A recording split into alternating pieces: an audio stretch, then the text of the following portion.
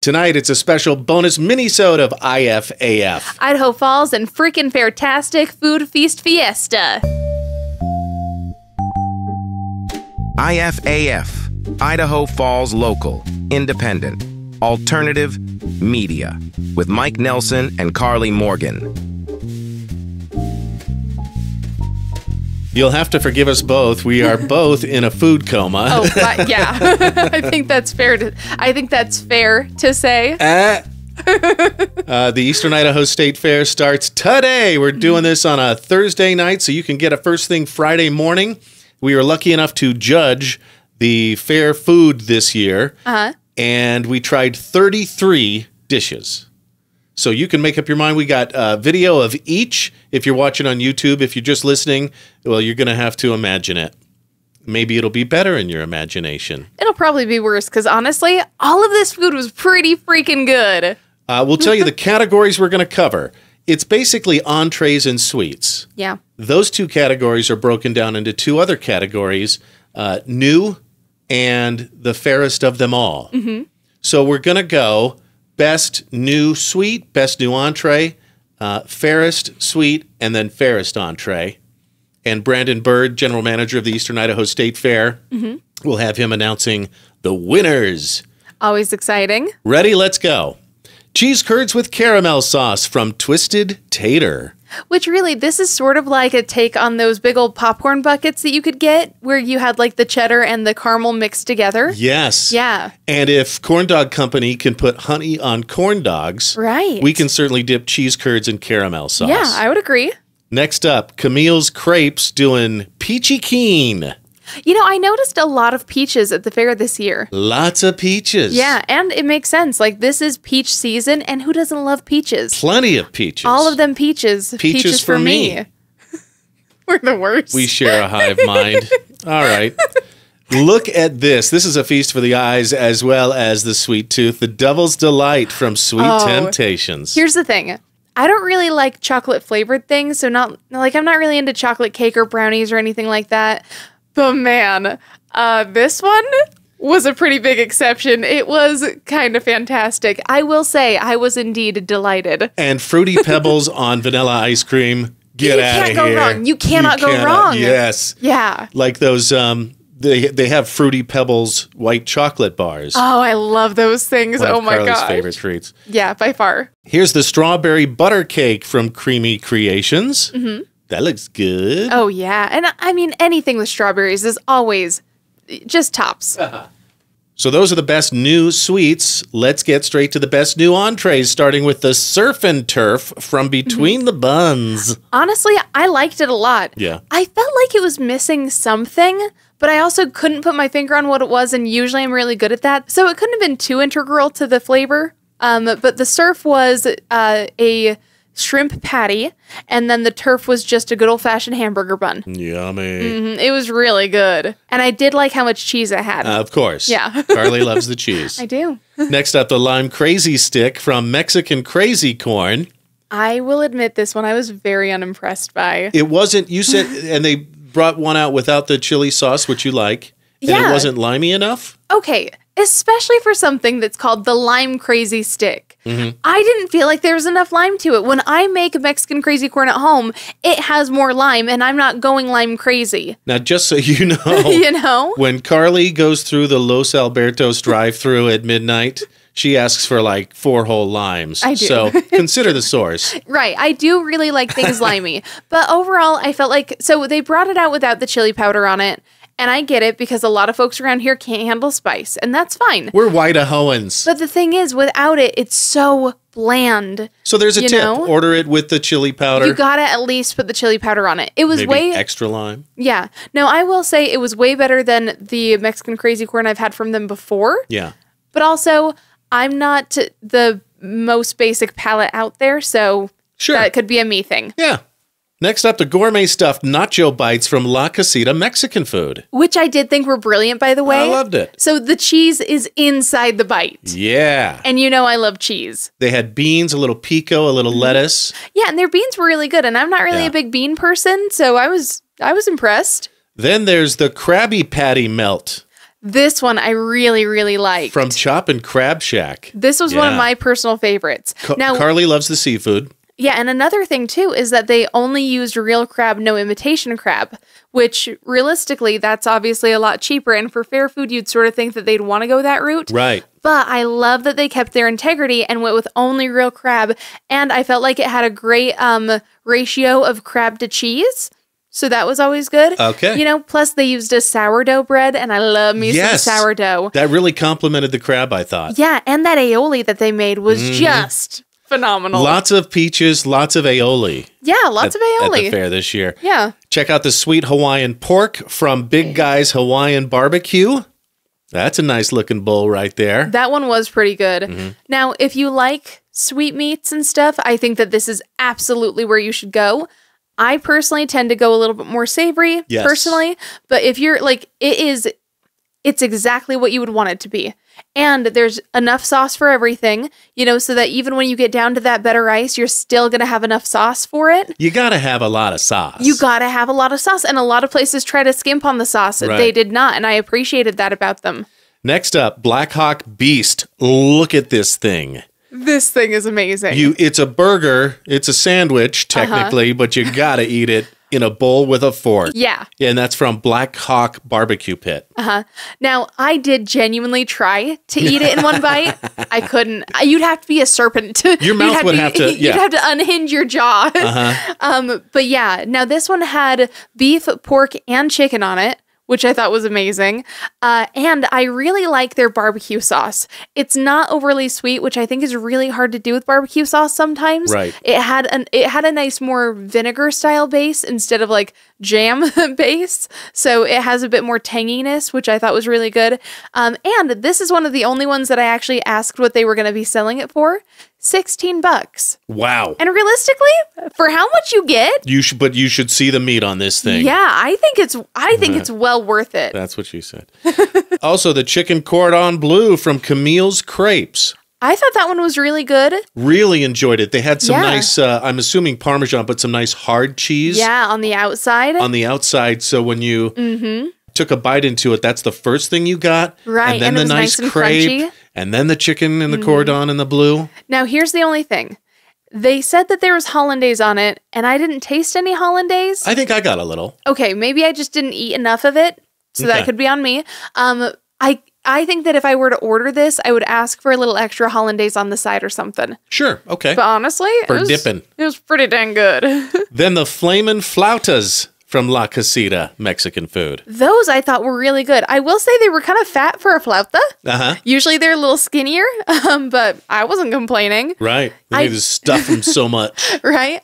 I do think that considering that they're called flaming flautas, they could have been a little spicier, but I also understand that in this area, you can't go too spicy or else you're not going to sell it. So that's fair. But if you're like Karley and like it a little spicier, maybe order extra jalapenos. Yeah, I think that's a perfect route for that.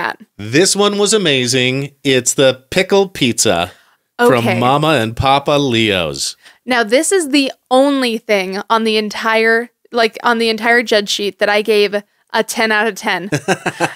So I guess it was 20 technically because it was a 10 for appearance and a 10 for taste. Mostly because I couldn't think of a way to make that pizza look any better. Yeah. And I certainly couldn't think of a way to make it taste any better. It was I genuinely almost cried when I ate this. Now, again, consider the source. Karley is the one who talked us into getting the cream of pickle soup in Bozeman when we went. It's true. And it did make me think of that too. Yeah. It's so funny you bring that up. But it was great. So Alfredo for the sauce, then mozzarella. Which was so brilliant. And then mozzarella and cheddar. For the cheese. And pickles. Then pickles and some dill sprinkled on top of it. Oh.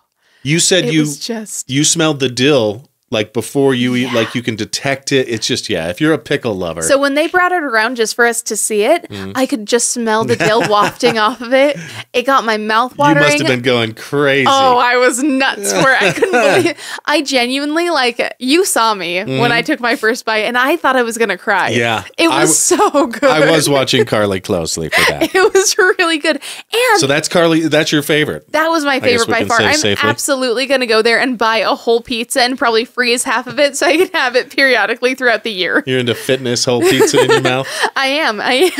I even thought that the crust was amazing, and I don't like pizza crust. That's funny because that was my one complaint about that pizza. Really? It was nice and soft. Uh-huh. But I like it a little crispy if it's going to be thin like that. That's fair. Yeah. But I'm the exact opposite. I love a nice soft pizza crust. I just think it's so much better that way. And with the pickles and the Alfredo and the cheese, and it's just so good. Next up, the Cajun cheesy fries from BJ's Bayou. They were fine. Yeah. I mean, I like seafood, so I liked them. They had shrimp and crawdad tails in them. Is that what you said? Crawfish tails? I think so, yeah. Something like that.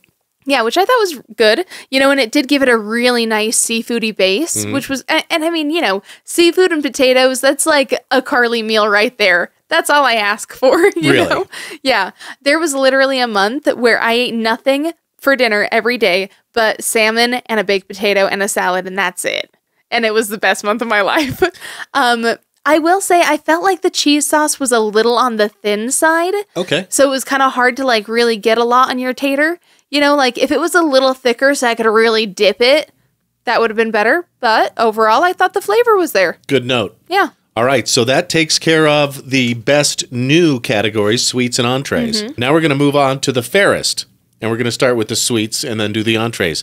First fairest sweet, raspberry cream cheese brownie from Creamy Creations. Oh, what a beautiful piece this one was. And I love that it's on a stick. Yes, and it's Just on brilliant. a stick. So it's a brownie, some vanilla ice cream, and then some raspberry topping, all coated in chocolate and frozen on a stick. Yeah. A yum. Yeah. The caramel apple chips from Fazzackerly's Fudge and Candy. I love that name. Right? It's really fun. Now, I mean, this is really just a Granny Smith apple cut up with some caramel drizzled on it. Yeah. I will say, I thought the caramel was phenomenal. And they do make their caramel fresh every day, which is also pretty great. Next up, deep fried Oreo from Yankee Can Cook. I did like this one a lot. I do have a note. Yeah. They should be using mega stuffed Oreos. Oh, yeah. I don't know why they're not. Because when that cream melts, Right. it's the good. That was the best part of the whole thing, and there was so little of it. And it's such an easy, simple solution. You just go and get a bigger Oreo. Not to mention, it'll be even easier to put a stick on. I think that's a good note. Yeah, thank you. Next up, the Peach and Dream Churro Donut from CR Fish and Things. So this one I was picking at throughout the entire thing because it was just so good. That churro donut, holy cow, it's got the crispness. It's got some sweet, And that churro cinnamon. flavored. Yeah. Right, with the peaches, and the peaches were really fresh too. I just realized I said churro instead of churro. Churros Do you want to do that again? No, we'll skip it. Okay. The churros are the cat go-gurt that we've talked about on the show before Yeah. that your cats will go crazy for. Well, and it's so funny because we used to call those churros all the time, and now here we are mixing them up. I'm so confused. And here come more peaches. The Peach Temptation from Sweet Temptations. Which was also just a beautiful looking dish. It was just so well plated. Some peaches and some cream. What more do you need? Right. How about the Better at the Fair cake from Creamy Creations? I mean, it's a run-of-the-mill better than sex cake. It's better than sex cake. It's better than whatever, better than forever, whatever you want to tell your kids it's called. Right. Yeah. But it's good. Yeah. I mean, again, I'm not a big chocolate fan, so I didn't really care Consider that the much. source on pickles and chocolate and seafood Yeah. when it comes to Karley and spiciness. Yeah. Then we end the limes. fairest in limes. Jeez. I'm a weirdo. I never I'm so thought of sorry. you as high maintenance. No, I'm kidding. The last entry in the fairest sweet category, the deep fried cheesecake from Yankee Can Cook. So good. Especially the raspberry one. Yes. Just so melt in your mouth. Yeah. Yeah. They at the photo booth I was at, they're like, "Oh, we don't have a knife to cut this open. Can somebody take a bite?"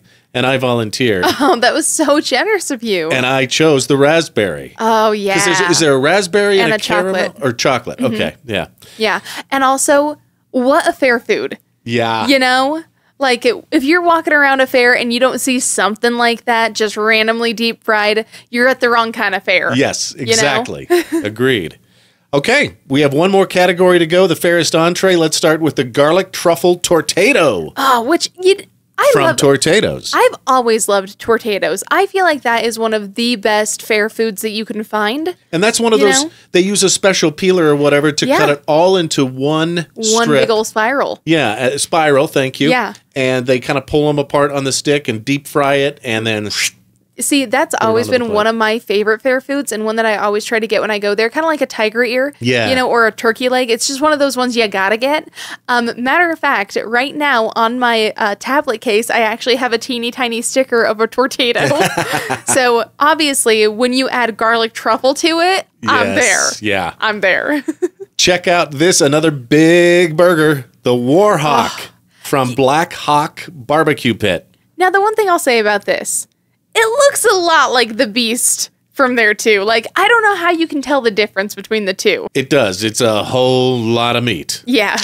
Check out this sampler platter from CR Fish and Things. This looks delicious. That one was the one I was really excited about, too. Especially the deep-fried salmon there on the end. Yes. Yeah, so it was deep-fried salmon, deep-fried cod, and then some shrimpies on it, too, right? Yeah, big old battered prawns or what, I don't know. There's no difference between shrimp and prawns, are there? Is Not there? really. Maybe in Australia. Yeah. But yeah, so good. And then if you've got the appetite, you must see this. The whole damn farm from Smokin' Bees. That thing is huge. And I'm pretty sure that one is the one that won Best New Entree last year. I think so. When I judged. I think it was. I remember when we got that last year, and I was like, it just blew me away. It's a monster plate. Well, and it was just brilliant. Like, that is fair food. You know? Fair food for a family of 4. Yeah. Okay, fries on the bottom. Fries. Then mac and cheese. And then your proteins. Just tons of meat. Yeah. Tons of meat and barbecue chicken, sauce. Pulled pork, right? It was so good. Oh, man. Right. And when they say the whole damn farm, they mean the whole damn farm, you know? And they're going to clog your whole damn arteries. But that's what the fair is for. Like, here's the thing. Yeah. They understood the assignment. Yes. They said, come up with the best fair food. Done. Easy. Then the deep fried cheese curds from between the buns. Which everyone loves a good old fashioned deep fried cheese curd. Absolutely. And their sauce was really good. Yeah, it was some type of aioli. Maybe a little ranchy, but not ranch. Okay. But just really flavorful. I loved it. Yeah. The Philly cheesesteak sandwich from Yankee Can Cook. Honestly, Yankee Can Cook kind of did it for me this time. I've had a Philly cheesesteak almost everywhere. I love a Philly cheesesteak. This was great. This one was fantastic. It was a great ratio of meat and cheese, and I loved that the veggies still had some crunch to them. Yeah. You know, like it wasn't just a big old sandwich full of slop. I believe you said a little al dente. Yes, exactly. Yeah, they were just the right amount, and they, especially next to the soft meat and cheese, it was that perfect amount of little crunch to really send it over the top. Just great, you guys. I think the only thing they could have done to improve it, and again, just a little note, only because I loved it, is I wish that they would have toasted the bun in a little bit of butter. Oh, yeah. Because wouldn't that have just been amazing? Oh, yeah. Yes, it would have. But other than that, it was fantastic. All right, check out the cowboy burger from Billman's. What can you say about this thing? It's a big-ass burger with some ham on it. Right. And you can't go wrong. It is really a popular one at the fair. Another burger, the country fried bacon burger from Twisted Tater. You know, and I think someone made the joke at the thing because they were talking about the country fried and then country gravy or something like that. And someone was like, you know, if it has country in it a couple of times, it's going to be good. Yeah, for sure. The chicken house panini from Between the Buns. Just delicious. With a little I love a panini. Coleslaw on it. Right. And how brilliant is that? Because again, it brings that little extra flavor to it. Next up, the smoked salmon on a bagel.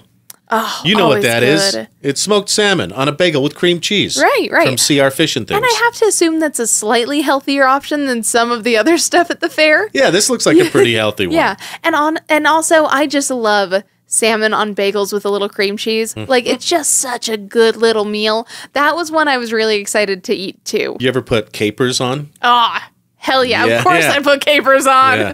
Do I wonder if put they have capers capers. on? Do we know? They didn't You know include what? those? I don't know if they do. They did put lemons on it, which I really appreciated. All right, we'll find out. But, you know, we could probably ask. Or bring your own capers. Then finally, the turkey.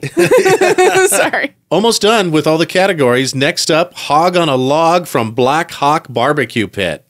Oh, always a good one. That's another one that I tried, that I remember trying last year too, that was a new entree. And again, it's just meat on a stick. You can't go wrong. It's giant chunks of pork on a stick. Yeah. And some barbecue sauce. Yeah. And finally, for the fairest entree and all the categories, it's the turkey. If anything is healthier than the salmon on a bagel, it could be this turkey bacon avocado crepe from Camille's Crepes. Now, I do want to point out it's turkey, comma, bacon, not turkey bacon. Yes. So that's something to keep in mind. It's not made of lies. Right. But yeah, honestly, good looking crepe, great profile. I mean, how could those three flavors not go perfectly together? Right. And either no to low carbs too. Yeah. So that could be the healthiest thing. You know, and another thing they mentioned too is that they can make a lot of their menu gluten-free. Yes. Which is super nice. So especially if you've got dietary restrictions, it sounds like they might be one of the best places to go. And want to mention too, Blackhawk Barbecue Pit won the People's Choice Award for their mac and cheese bowl, which we didn't sample today. But let's get to the winners, shall we? We should. Okay, again, best new sweet, then best new entree, then fairest sweet and fairest entree. Here we go. For the best new sweet, third was Peachy Keen from Camille's Crepes. Again, with the peaches, man. Second was Strawberry Butter Cake from Creamy Creations. And Brandon Bird, the general manager of the Eastern Idaho State Fair, will announce number one in the best sweet category. The Eastern Idaho State Fair 2024 new sweet winner is from Sweet Temptations, their Devil's Delight. Yeah, congratulations, Sweet Temptations, for that visually appealing dessert. Next up, best new entree. Number three was Chicken Cordon Bleu from Camille's Crepes. I agree with that. Yeah, it was great. Number two, the Crabby Patty Melt from Also really good. Choppin' Crab Shack. Yeah, that was my second favorite dish, so I thought it was perfectly suited for number two. And here comes number one with Brandon. And the winner of the 2024 Eastern Idaho State Fair Best New Entree goes to Between the Buns and their Surf and Turf. Which, frankly, even though I did really like that dish, I thought was kind of crap. Because really, the pickle pizza should have won. It was innovative. It was Fairtastic. It was delicious. And all of the flavors were so good. It was good. It was so really good. All right, now the fairest sweet. Third place, Raspberry Cream Cheese Brownie from Creamy Creations. That's pretty good. Second place, the Peach Temptation from Sweet Temptations. And Brandon has number one. And the winner of the Fairest Sweet of them all, 2024 Eastern Idaho State Fair. Creamy Creations, better at the fair cake. I guess you can't go wrong with better than ... Yeah. It's a treat at home. It's a treat at church. It's a treat at funerals. And it's a treat at the fair. Okay. And now the big kahuna, the fairest entree. This is the one you probably don't want to leave the Eastern Idaho State Fair without trying this year. Yeah. Third place, the Whole Damn Farm from Smokin' Bees. I was a little surprised that it was third place and not a little higher up. But that's just me. Second place, the Sample Platter from CR Fish and Things. People want to get that fried salmon. Yeah. And then here's Brandon with first place winner. And the winner of this year's Fairest of them all Entree 2024 at the Eastern Idaho State Fair, Hog on a Log by Blackhawk Barbecue! Congratulations, Blackhawk. Congratulations to everybody. We appreciate all the concessionaires of the Eastern Idaho State Fair. Yeah, you really can't beat me on a stick at the fair. I cannot argue with that. Congratulations, Blackhawk. Wow. But we want to know what your favorite fair food is. What's the thing that you always get every time you get there? What out of these are you most excited to try? And what's the one thing you wish that they had? We hope you enjoyed this very special bonus minisode of IFAF. We did it. We did 33 fair foods in less than 30 minutes. Yeah, which is pretty impressive, I think. I'm amazed. Yeah. We went through pretty quick, so, if you want to know a little bit more in-depth opinion, send us a DM. We'll answer those. We don't mind. Fair is going on now through next Sunday, the 8th. Subscribe on YouTube. Let them know you like Idaho Falls infotainment, opinion, and bad jokes, and we'll see you back here Monday, Labor Day, September 1st. Or maybe we'll see you at the fair.